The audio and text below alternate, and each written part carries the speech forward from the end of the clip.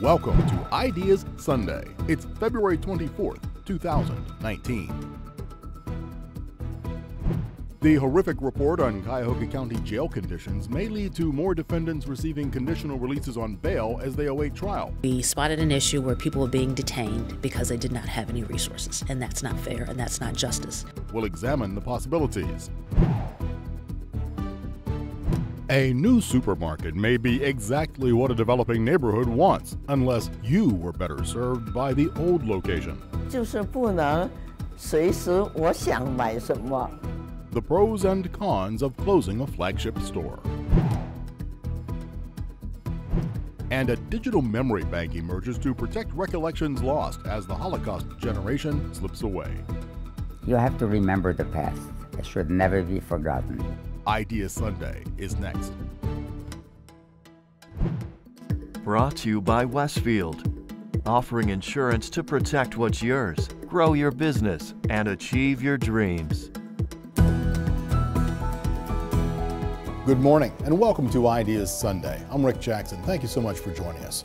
We begin this morning with a shocking story of injustice and of a wrongfully imprisoned man's astonishing fortitude.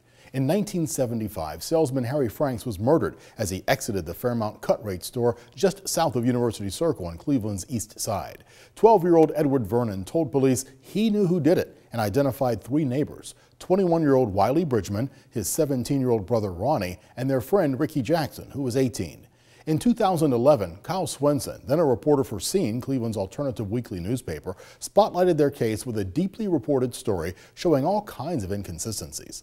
The Ohio Innocence Project got involved, and in 2013, Vernon signed an affidavit recanting his story, which set off a chain of events that more than a year later led to the exoneration of all three men. Wiley Bridgman and Ricky Jackson were then free to join Ronnie Bridgman, who had by then changed his name to Kwame Ajamu. He'd been paroled years before and worked to free them. Among his efforts, meeting with Swenson and sharing a trove of documents. Swenson and Ajamu sat down with IdeaStream's Mike McIntyre to discuss this miscarriage of justice, chronicled in Swenson's new book, Good Kids, Bad City, a story of race and wrongful conviction in America. It was in 1975 very chagrinful for a 17-year-old kid, man, to be wrongfully incarcerated based upon a lie that was perpetuated by a friend, a neighborhood, a little boy that was, in fact, our paper boy. You know, went to school with his sister, you know, just on and on and on, you know. And this was an atrocity that my little mind couldn't comprehend. The mere fact that those people in control of the situation was telling me to be silent and accept this situation that wasn't a given, you know. It was something that, you know, I like to use bestowed. Things, when it's bestowed upon you, have absolutely nothing to do with it. It comes to you either good or bad. In my particular situation, as well as Ricky and my brother, it was very bad. It was very endearing and very trying on our mentals. Kwame mentions that it's this 12-year-old's testimony that essentially convicts him. Yeah. Kyle, that's true. There's no physical evidence. There's really no other testimony except this story, which, by the way, changed at every one of the trials. Absolutely. I mean, there was no physical evidence whatsoever. All they had were the words of Edward Vernon. No gun was found that was used in the crime. The cash that was stolen was never found. So basically, you had a situation where it was this boy's word against these three young men's word. And the jury believed this boy, despite the fact that his testimony was all over the place. There were three separate trials, and in each trial he gave varying testimonies that contradicted one another. And on top of that, there was evidence that he had given another statement to police that was even another wilder version of the story. So he was all over the place with his testimony, and unfortunately, you know, the jury believed him, and that's kind of one of the shocking things, I think, about this case, at least for me it was, is that juries get it wrong sometimes. You're working for Scene. You've been a reporter there for all of 6 months, I think. Yeah, basically. Yeah, and so you get this, hey, let's go meet a guy who has a story. And I think it's sort of an inside joke with reporters, or a comment, you know, how many innocent prisoner mails, Exactly. pieces of mail do you get? So you're meeting somebody who, at that time, Kwame, you had been paroled. I went through the entire system. So you're through and you're out, and in fact, you got a little bit lucky because there was a clerical error in prison where they did your Social Security number wrong. Exactly. So now you're not tainted by that number, Exactly. and you have a different name. Exactly. So you've built a whole new life. And yet you're there with these documents saying, I've got to get these other two exonerated. No and doubt. he meets with you, Kyle. How in that meeting did he convince you that you should make the next phone call or look at the next document? Yeah, well, so I was 25 at the time, and I think Kwame's told the story often that he's quite unimpressed with this disheveled kid who rolled in there. And look at you today. Comes a length, but because I think he expected a kind of Peter Jennings in a trench coat with a cigar or something. But no, I came in and I sat down, and I remember, I had the experience of talking to other people who claimed that they had done something before, they'd been wrapped up in a criminal situation that they weren't involved with, and having investigated it and found out that it wasn't necessarily, they weren't telling me the truth. But sitting down with Kwame, I remember he was just very clear about his story. He didn't seem kind of desperate to get me to believe him. He just was saying, these are the facts, this is what happened, will you look into this? And of course I always say this now, but he had this big box of documents, which that makes every reporter's heart flutter a little bit, because you know that there's some documentation that backs this up, and it's not just empty talk. And so also his personality, he kind of had a very, and still does, kind of radiated a kind of integrity that I thought was very honest. Oh, thank you. Yeah. I wonder, Kwame, if part of that was just the fact that you were there. As I mentioned, with this clerical error, with your name change, you've got a house, a wife, a job. You could say, gee, I'm sorry that happened to those guys, but I did my time and I'm moving on with life. You didn't do that. You said, my mission is to exonerate all of us. Exactly. What drove you in that way when you could have essentially put it in the rearview mirror? Well, there's an extreme human factor involved in that, and it's called guilt. This case is 39 years. I did 28 years and was able to circumvent all that by getting a parole. I got a parole, and it would take 11 years before Wiley, my brother, and Ricky, my brother from another mother, would be released, you see. So in that time, I met my wife, I got married, I owned 3 vehicles, I owned a house, not rented, owned. And so guilt, you see, the human factor of guilt was just eating me alive.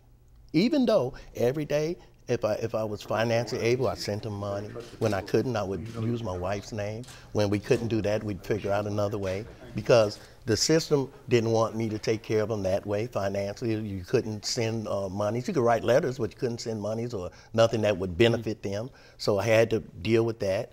And it was just a steady climb. But all along, Kyle was somewhere in the workings in the back of my mind, because it was all about them. And so it was guilt that drove me, as it is today, that drives me to fight for every man and woman who cannot fight for themselves. It was getting them out, but also how important was it to then get the name cleared, get yourself exonerated? The 3 of you declared innocent of this crime that you didn't commit. And the original conviction is, in fact, vacated. And I know it's been a long time, Mr. Ajamu, and I am so happy to be involved in the privilege of saying to you that I'm glad that justice finally arrived for you after all of these years. It wasn't just being incarcerated, right. It was the end result. So here's a selfless depiction of that as well. I never even thought about being exonerated. Really? I only thought about, and Kyle would witness to this, I only thought about getting Wiley Bridgman and Ricky Jackson free from physical bondage. Exoneration was the last thing on my mind, you know? Being proclaimed innocent and all that, I wanted them cats out of prison, just period, you know? And that's what drove me. Yeah, and to back him up, he's completely right about that. And also, you know, it was very possible that they wouldn't get out of prison. Exactly. Because especially Ricky Jackson, you know, he had been the alleged shooter. So every time he would go to a parole board, they would say, well, you know, we need you to be contrite about your crime. And he would say, I didn't do this. And then they would stamp 10 more years on him. And Wiley in the same way, because they all proclaimed their innocence, there was no shot really at them for getting a parole. So it's very possible that if these chain of events didn't happen, they would still be incarcerated for the rest of their lives, honestly. Let's have Erica now join us. She's calling in from Shaker Heights. Hello, Erica. Hi. Thank you for taking my call. Good to have you with us.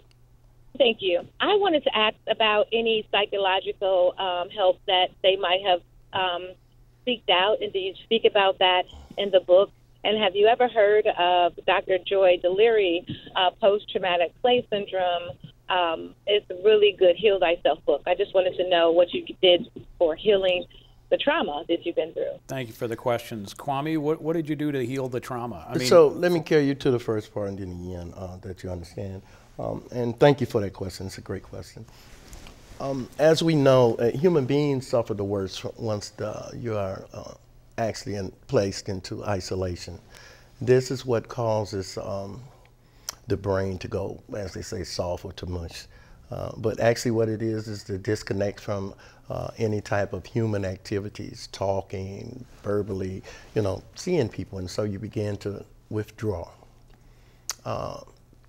Personally, and I can say this without hesitation, I suffer from post-traumatic stress, as does any human being has been on death row for more than 5 minutes.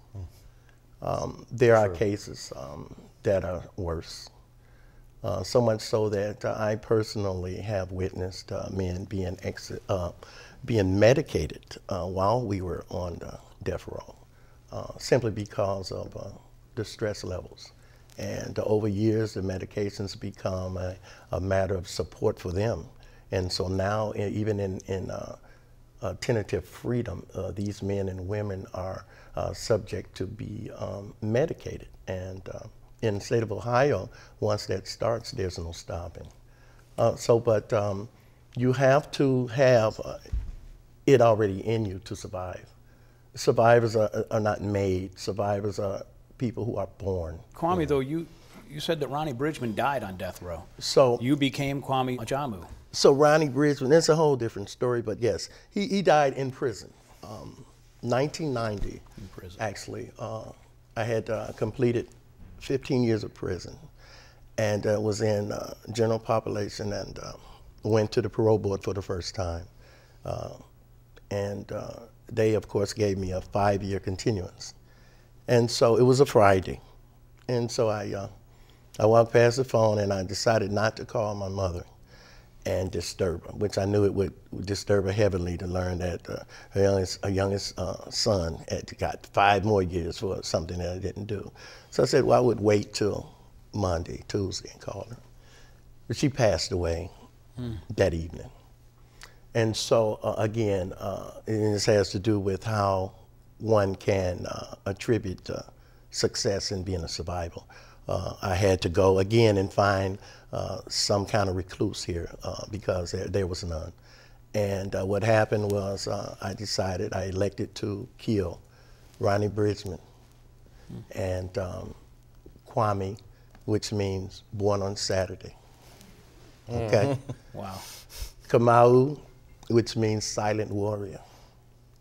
Ajamu means he fights for what he wants. Was born 1990 and legalized 3 days after I decided that would be who I am. It fits my character and the disposition and everything about me. And it was not haphazard. It was born out of a death, and I wear it proudly.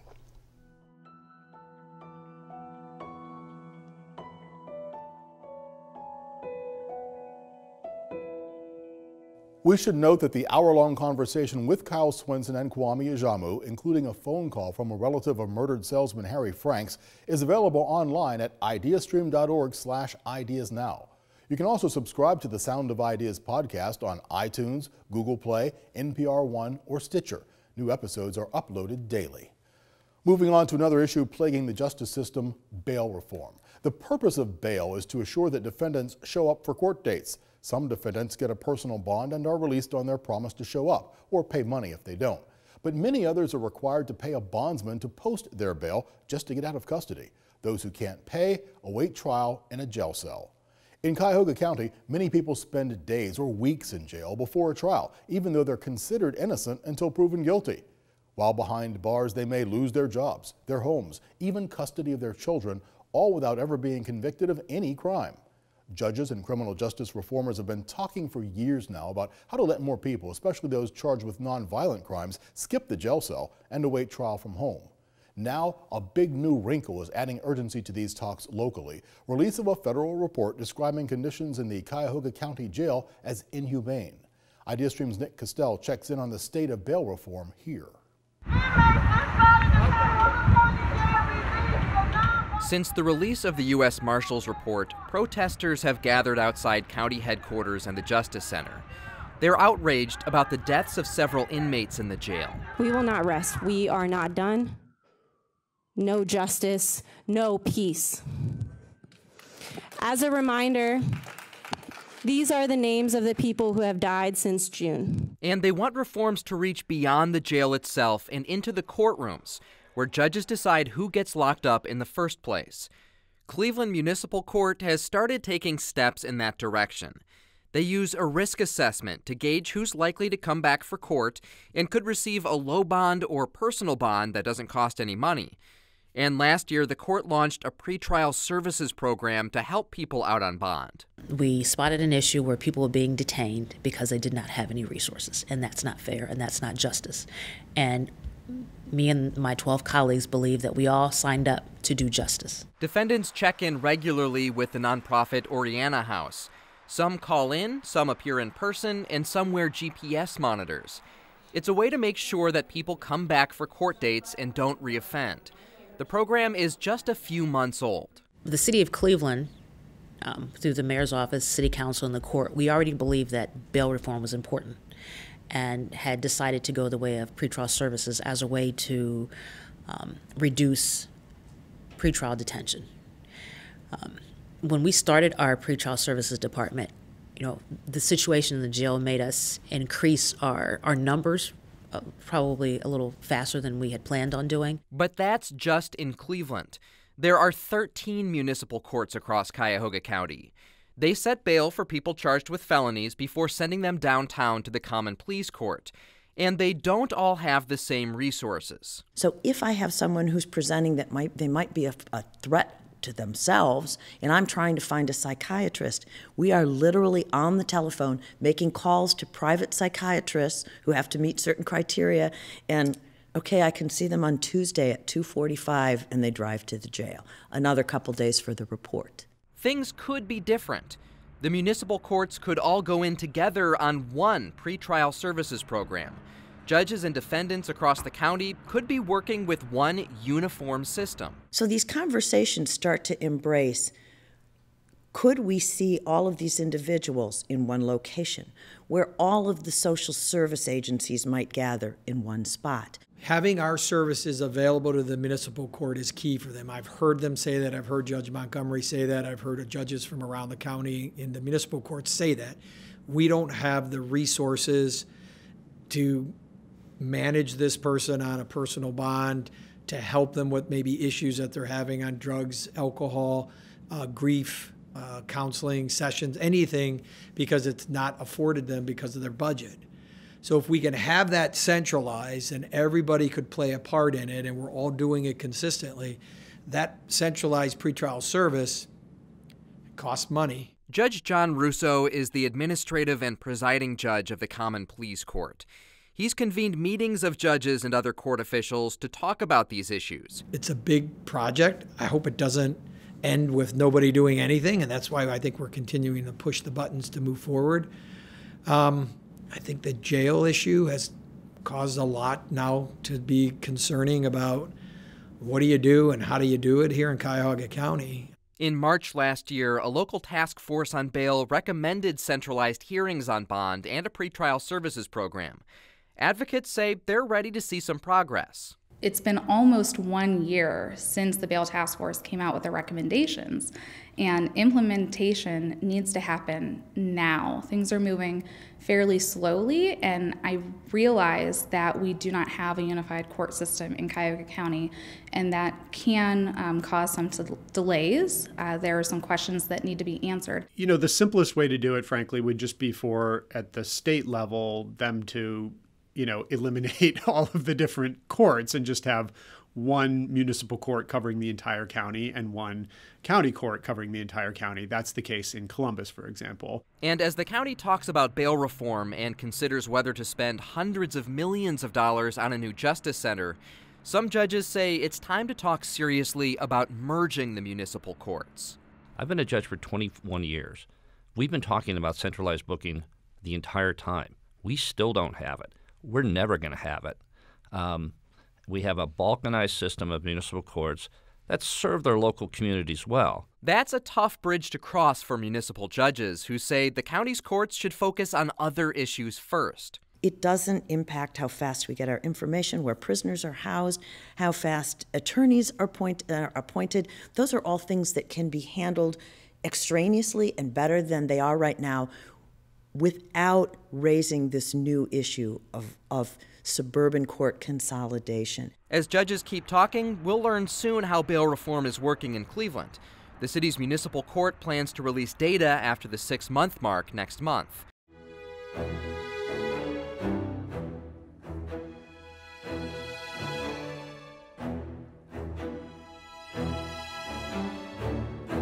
"92-year-old Stanley Bernath of Beechwood has told stories about his life as a teenager in Nazi concentration camps for more than 4 decades. But as his generation disappears, so too do these personal connections with history. This morning, IdeaStream's David C. Barnett and Mary Fecto bring us the story of a new high-tech recording project that aims to preserve the stories of Bernath and of others and to share their experiences with future generations. Stanley Bernath remembers being packed into a boxcar as a teenager with dozens of terrified neighbors. He helped dig tunnels under his concentration camp to hide Nazi munitions, and he saw the embers of dead people drifting into the sky. But for years, he tried to leave all those memories behind. When the kids grew up, they knew I was a survivor, but we didn't talk about it. So we knew where they were from. We knew that my father was from Romania and my mother was from Hungary, and that was about it. And my cousin, there was a teacher who she had at school, asked if anybody in her class knew of a Holocaust survivor. So my cousin raised her hand and says, well, my uncle was in a concentration camp. Well, would you talk to him and see if he would be available to talk to us? They took my clothes. That started a 4-decade journey for Bernath, speaking in classrooms. My new name was 70,465. To community groups, even to high school basketball teams. And after he speaks, audience members often gather around this example of living history. In a recent appearance, students lined up for autographs. They wanted pictures with him. They wanted just to touch him. In 2017, the Maltz Museum of Jewish Heritage got word of a new oral history project underway at filmmaker Steven Spielberg's Shoah Foundation at the University of Southern California. The mission is to preserve the testimonies of Holocaust survivors using 3D hologram technology. Stanley Bernath was pitched as a candidate. So we didn't even know what it was, so they told us to YouTube it. I am a Holocaust survivor, and I am now an elderly gentleman. We saw it on YouTube, so how much can you see on YouTube? Not until we actually were there and that we got to see exactly what it was all about. The producers formulated a series of questions that audiences typically ask Holocaust survivors, tailored to Bernath. And then they sat him inside a special 3D recording rig and had him tell his story. I had to sit for 10 one-hour sessions, and they asked questions. Where are you from? Where did you go? What camp did you go through? And I had to answer all of those. They would give him a break every 50 minutes For Yeah. 10 minutes, he would get 10 up, minutes. walk around, But get a bite sometimes to eat. I said, keep on going. There's 10 people that work on the project, from engineers to photographers to, there's about 100, I think 110 little cameras and 6,000 lights. And you know what? They bought new clothes for me, new shoes, new socks. A new belt. A new belt, everything new. Except underwear. Finally, an artificial intelligence program was used to make connections between all of these pieces and parts. Now we didn't know. He's going to shoot us with machine guns. Or we didn't know what was going to happen. Actually, if you know Siri on your phone and you ask Siri a question, it's basically kind of like that. The Shoah Foundation then did a beta test run of the system at the Maltz Museum. Well, I think it's great because I won't be around forever. I'll be gone. It won't be very long. You have to remember the past. It should never be forgotten. Every few years, Stanley Bernath takes his family back to Europe to see some of the places that shaped his life. He recently visited 3 of the 4 concentration camps. You know, I've been doing that since I was in the Army. It was 1950s. I've been going back there ever since. Feels good to go back where I was. People think, how could you do that? Going back there, going back in a crematorium and going into the gas chamber. That doesn't bother me. It's really hard. I get emotional to know that this man went through something so horrific like that. And even though he talks about it and I know so much about what he went through, it's really hard to imagine him going through that. I can sit here and I can talk, but I get really emotional. That's okay, hon. Being emotional is fine. Now I'll tell you, going to Melk and Ebensee for the first time, he actually got a little emotional. A little emotional. Because it's the first time First time I ever went back to those there to those 2. He got kind of choked up a little bit, from what I recall. I have a picture of my father walking out of the crematorium in Melk. Yeah. And you see the smokestack behind him. And I remember him just shaking his head going, like that. So to me, that was emotion. Well, you know, see a crematorium. Now, he'd never seen the crematorium before. Not this close. But here we touch it. Look at that pictures. See, look at you, the hologram, Stanley. No smiles. That's why I told everybody it's not me, it's my father. Back in Los Angeles, producers continue to refine the Bernath hologram. When the day comes that this 3-dimensional ghost takes over for the original, young people will no longer be able to get a personalized autograph or to touch him. But perhaps his stories will take on a life of their own.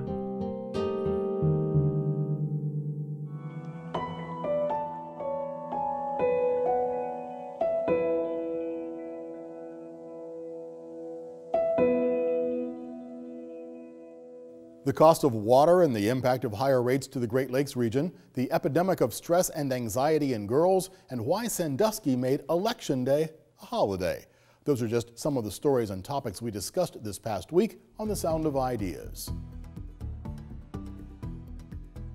One of the things that can happen for young people, and sometimes grown-ups, is that when they're very, very upset, they can feel like the world only has 2 categories. Things I like and things that are a crisis, right?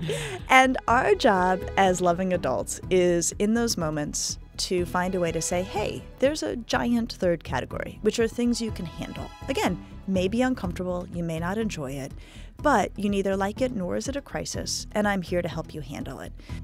Really, this was saying Election Day was a day that all of our citizens could celebrate and all of our citizens could participate in. It was not to be detrimental towards Columbus Day, but if we had to make a change, that was the holiday that made the most sense to change from. And again, I think it's in lockstep with the other moves that we've made to celebrate our diversity. when they have that opportunity to work, there is a infectious joy that they also emulate. So the employers are kind of getting a twofold. They're getting a skilled worker, but they're also getting someone who has so much appreciation for that job, and they will do their best, and they are often the best dedicated and compassionate employee that employer will have. This is not a Cleveland problem. Cleveland didn't make this problem. This is not a Cleveland issue. This is a national issue. These are infrastructure questions. This is how our country works. This is how we provide clean water and manage sewage. So grant funding is very important. That grant funding is gone now. We do get federal loans, but remember, with loans comes debt.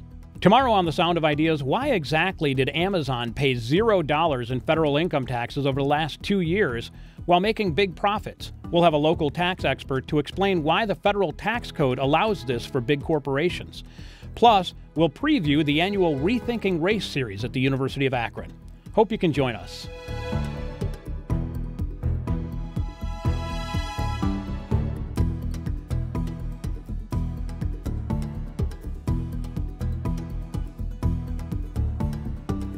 You're watching Ideas Sunday. Thanks for spending part of your morning with us. Still to come, a conversation with the new CEO of the Cleveland Council on World Affairs on her vision for the organization and how to get more Northeast Ohioans engaged in global issues. But first, it's not the Salztman family name that's become a Cleveland staple, but rather the name Dave. Dave Supermarkets is owned and operated by the Salztman family, which now extends to a 5th generation. As the family grows, so too does the retail space. There are now 14 Dave's outlets, but the original location is on Payne Avenue at East 33rd Street until tomorrow. That's when the flagship store will close its doors for good, replaced by a new store in a new location opening later this week. IdeaStream's Gabriel Kramer talked with neighbors of the original Dave's who are disappointed to see the grocer go. Chi Jen Ho lives at the Asian Evergreen Apartments in Cleveland's Asiatown. It's a senior living facility. In order to enjoy this monthly residence potluck, she, like anybody, needs access to a grocery store. Chi Jen Ho and I are standing outside of her apartment building, and we're going to buy some groceries, which is pretty easy because there's a Dave's supermarket just down the street. All right, you ready? The Asian Evergreen Apartments at East 38th and Payne is just 5 blocks away from a Dave's supermarket at East 33rd and Payne. 我们中国人对他们在这里呢都很高兴，为什么呢？因为他们那个超市在这里的话呢，很多客人呐出出进进，对我们这个安全呐也有帮助。The convenience of this store will soon be gone. This Dave's location is moving from East 33rd and Payne to East 61st and Chester. It's too far for Chi Jen Ho and her neighbors to walk, and many of the Asian Evergreen residents don't drive. 就是不能随时我想买什么。There are other stores nearby, including a variety of Asian markets, but there are some items, such as Chi Jen Ho's lactose-free milk, which she relies on Dave's to buy. So it's now more difficult for these neighbors to get their groceries. But that's not something the owners of Dave's Markets take lightly. Have a good day. I think if you do right by your neighbors, they'll do right by you as well. That's David Salztman. He shares the name of his great-grandfather, who shares the name of the 14 Dave's Markets that are owned and operated by the Salztman family. David and his brother Aaron are now the 5th generation of Salztmans to help run the place. Just because a neighborhood might have less doesn't mean, from our standpoint and how we see it, that neighborhood deserves any less from a standpoint of how we consider a full-service supermarket and providing the services we can provide at the highest level for those people that live in those neighborhoods. While the family is moving the store, they did not want to leave these neighbors without a place to get their groceries. So they did some research and surveyed the Payne Avenue customers and decided that they will provide a free shuttle service from Asiatown to the new Chester Avenue store. From our perspective, giving every single customer that comes to our Payne Avenue store an opportunity to come join us here, and in this particular situation, us as a company helping out to show that commitment, it was something we felt was certainly the right thing, and we're very happy to do it. The Payne Avenue store was the family's first store, their flagship location. My grandfather has spent the better part of every day for the last 60 years there. That store means everything to us, so it's bittersweet for sure. But the new market will be much bigger. It will feature a drive-through pharmacy and a long list of lunch counter options. The family believes that this store will provide a better service to a larger customer base. I really think that once they come here to shop and be able to experience everything the new store is able to offer them, that they'll love it. For now, the complimentary shuttle will run 4 times per week at 3 different pickup spots. So a shuttle service is not a perfect situation for Chi Jin-ho, but she is much less worried about how she'll be getting her groceries.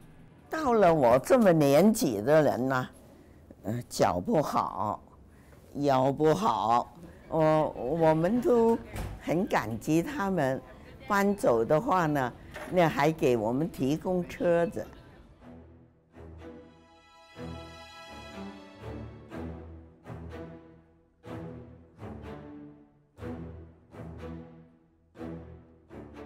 I don't think it would have mattered who was on the ballot.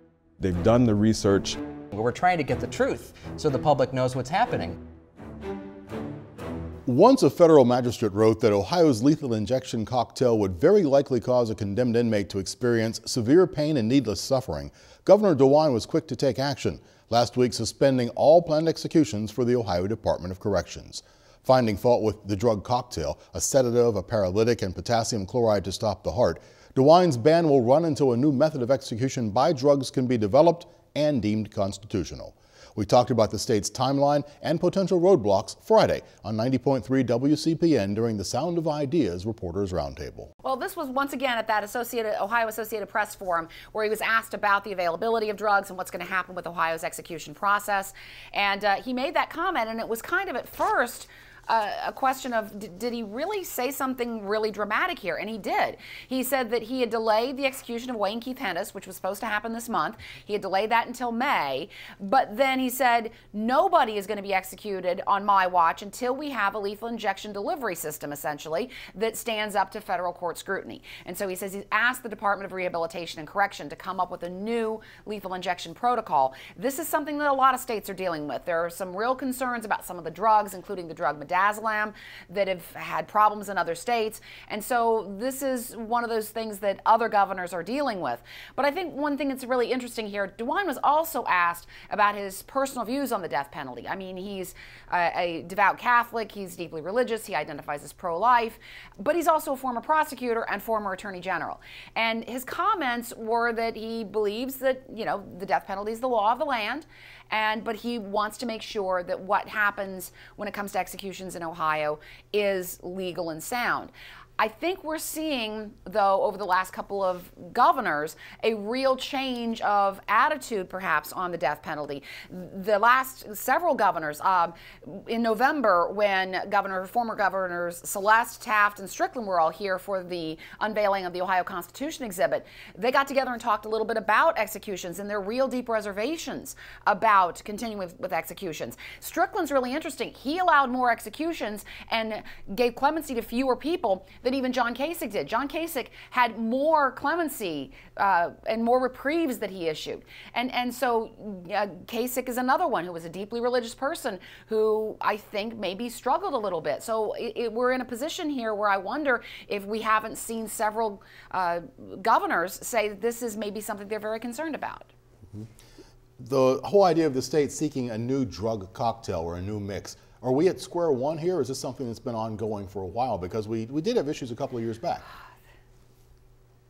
Oh yeah, this has been ongoing for quite a while. I mean, when you look at the timeline, the changes that have happened here, and the botched executions, there have been at least, I think there have been 5 in Ohio, maybe more than that. But I mean, these have been situations that have gotten a lot of attention. The federal courts have looked at this. The federal courts have been watching Ohio's lethal injection process. That is what resulted in that ruling that DeWine brought up.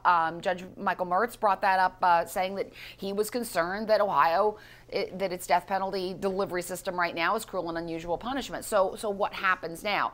And that's why DeWine has turned it back over to the prisons department and say, you folks come up with something that you think can go to court, can be looked at, and can then be litigated. But I'm starting to wonder if we're going to see an execution not just this year. I mean, we've got 23 executions scheduled between now and 2023. I don't think necessarily we're going to see an execution this year because the process is really going to take a long time.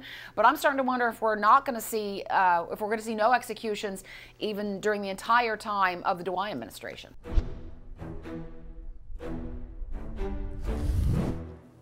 There's much more Ohio politics and news to come. Immediately after this program, stay with WVIZ PBS for The State of Ohio with Karen Kassler. This week, Karen talks to Ohio Senate President Larry Obhoff, who represents Medina, Ashland, and Richland counties and portions of Holmes County. His Republican caucus has made criminal justice reform a priority for this legislative session. I think that the prison population is still far higher than it should be, and I don't think that we should measure ourselves as a state by how many people we incarcerate. I think that if you were to compare our rates of incarceration to a lot of other countries, frankly, across the world, I think we'd be surprised at some of the company that we keep. And particularly when you're talking about nonviolent offenders and nonviolent drug offenders, we've made good progress in the last 8 years, significant progress, drawing the distinction between people who are preying on our communities and people who've maybe made a mistake or two. I think we need to do a better job of drawing that distinction even further. For more than 95 years, the Cleveland Council on World Affairs has used education, public diplomacy, and dialogue to help Northeast Ohioans understand the issues and needs of the global community. In January, a new CEO took charge of the organization. Karina Van Vliet fills a position that had been vacant since June when Mara O'Donnell McCarthy died unexpectedly. An American born in France, Van Vliet served as a political affairs officer at the United Nations before coming to Cleveland in 2014. She did business development and communications work for the international law firm Jones Day before joining the council. Each month, IdeaStream's Tony Ganser hosts a conversation on world affairs at the Happy Dog Bar and Restaurant in Cleveland's Detroit Shoreway neighborhood. The council is one of the partners behind the Happy Dog Takes on the World Series. And Tony recently sat down with Van Vliet to talk about how she hopes to encourage Clevelanders to think internationally and why that's important. I think there's an audience that the Cleveland Council on World Affairs has, and this is a joint programming that we do with the City Club of Cleveland. And so I think there is an appetite in the Cleveland community for an engagement discussion of international topics. But I feel that that audience is somewhat limited. And I feel that there's a lot of people who live in Northeast Ohio who, for whatever reasons, aren't engaging in a conversation about everything international.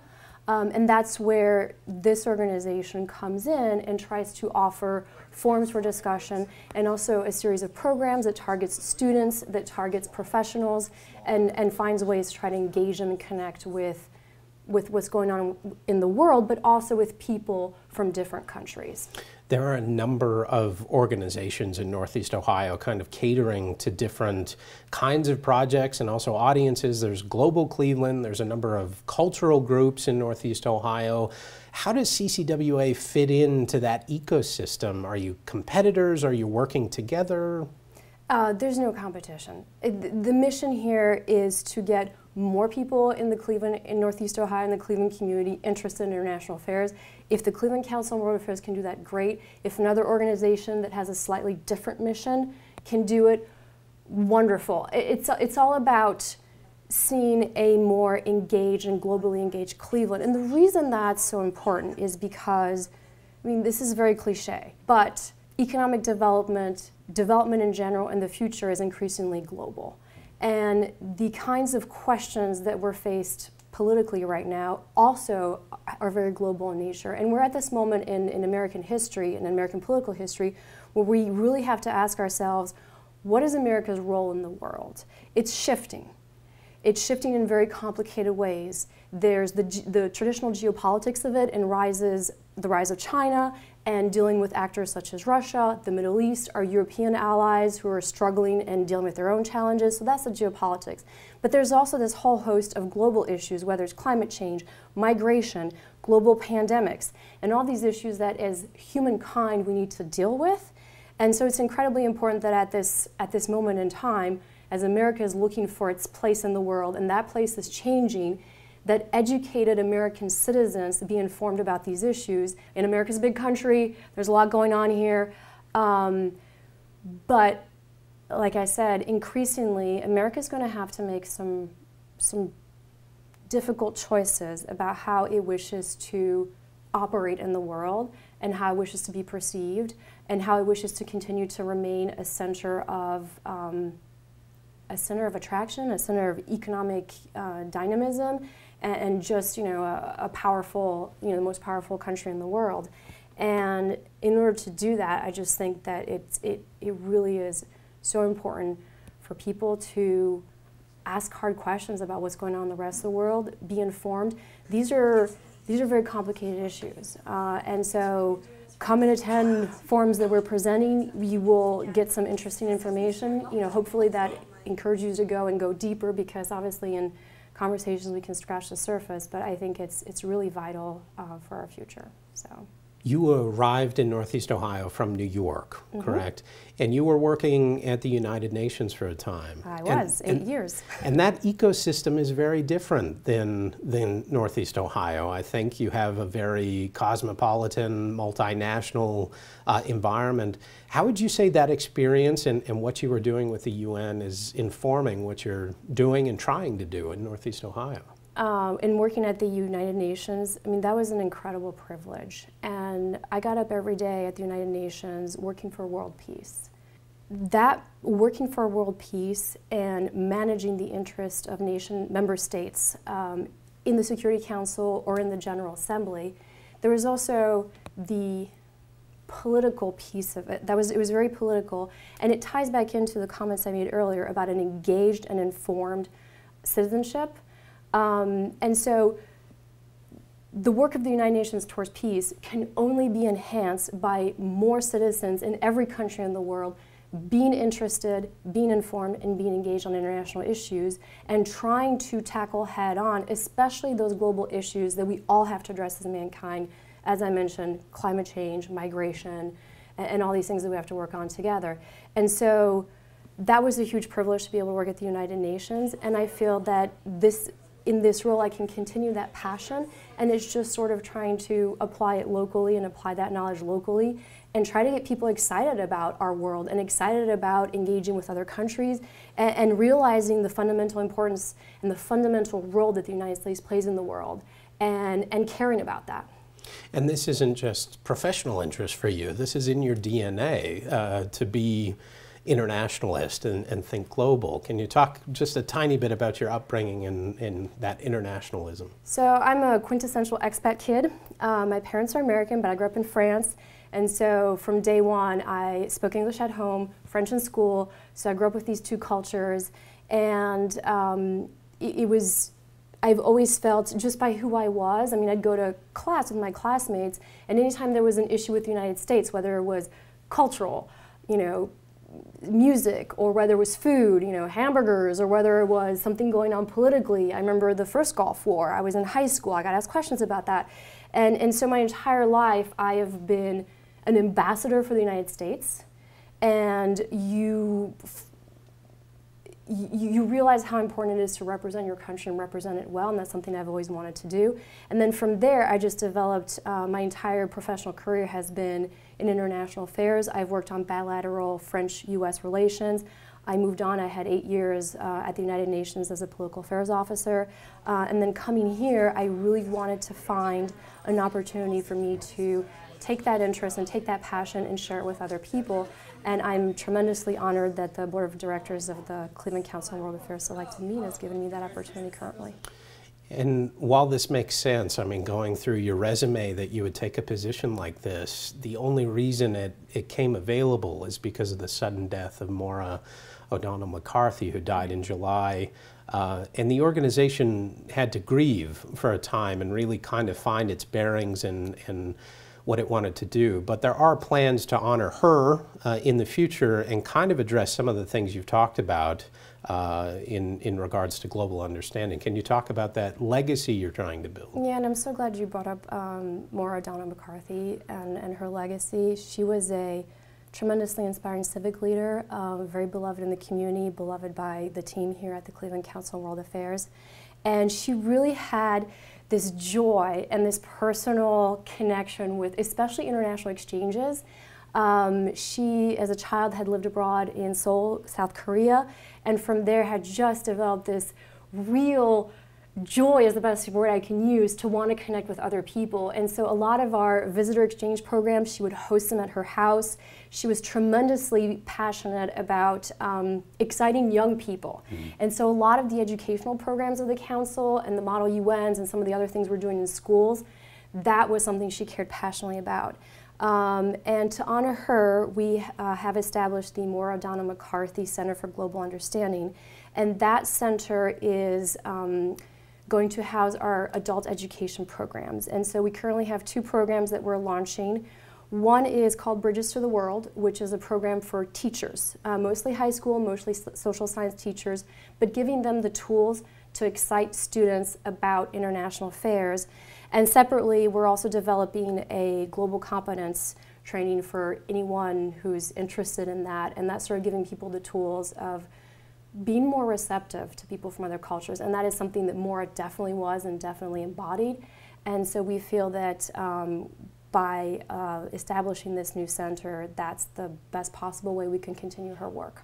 So continuing that work, but what about your vision? Where do you want to go? You've only been in the post a few weeks, 5 or 6 weeks, but I wonder if you can talk about where you would like to see CCWA either fitting into that larger international ecosystem here or forging a new path. Well, I think it's fundamental that we continue to deliver excellent programming for students, for professionals, and for a larger audience. I think the piece that most intrigues me is figuring out how the Cleveland Council on World Affairs can intelligently insert itself into the conversation that we're having today in Cleveland about economic development. And there's this whole conversation going on with the Blockland Conference and all these initiatives, and sort of trying to figure out what is Cleveland's comparative advantage economically, how do we sell that, how do we leverage it. And a lot of that is focusing on comparing Cleveland to other US cities, and so there's a very domestic conversation. But inevitably when you talk about business, manufacturing, trade, there's a huge international component. We have some very large international companies that are headquartered here in Cleveland. We're very fortunate to do that. And so I feel like the international piece is something where CCWA could serve as a resource in this conversation on economic development. And I think that's something that we could, where we could add value to the Cleveland community.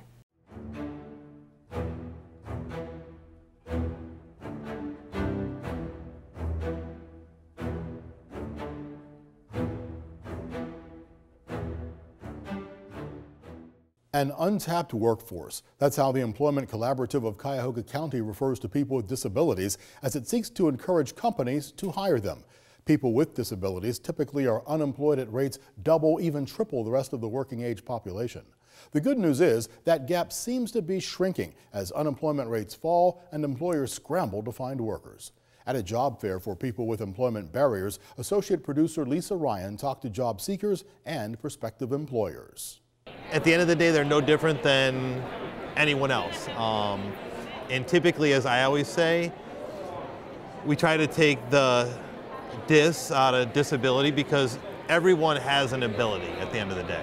According to the Wall Street Journal, more than 51,000 people left Social Security disability rolls in 2017 because they found gainful employment. That's the most on record since 2002. But some individuals with disabilities still struggle to find work. They said, no, you're not, we'll think about it. And they got another job interview, but a new person. Ain't nobody hiring. I get no calls. Sometimes I don't get no calls, sometimes I'll get emails. At 26, Taylor Travato lives with her father in Seven Hills. She's held jobs before, but none that allowed her to live independently. For a while I wanted to do that, and my last job, AMT, was part-time, and I just decided, I've been looking for a job for a while. Her dad says her disability presents a challenge for finding jobs. it is a barrier probably at most places. This is why we're here, because this is more suited for the people that these employers are looking for. Employers at the job fair represented fields including hospitality, finance, and retail.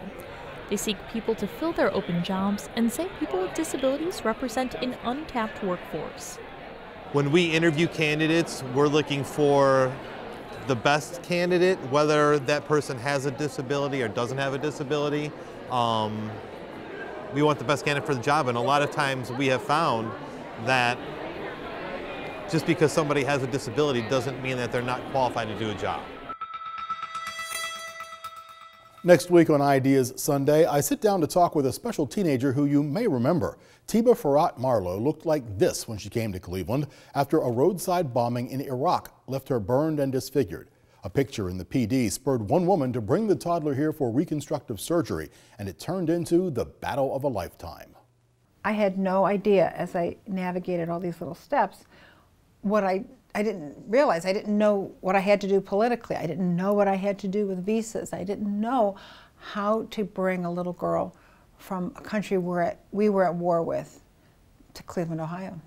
12 years and 19 surgeries later, you'll meet this now high school sophomore who excels in school and in life. That's going to do it for us for this morning. Up next, the state of Ohio with Karen Kassler. Thank you so much for watching. I'm Rick Jackson. We'll see you back here Friday night with more great ideas.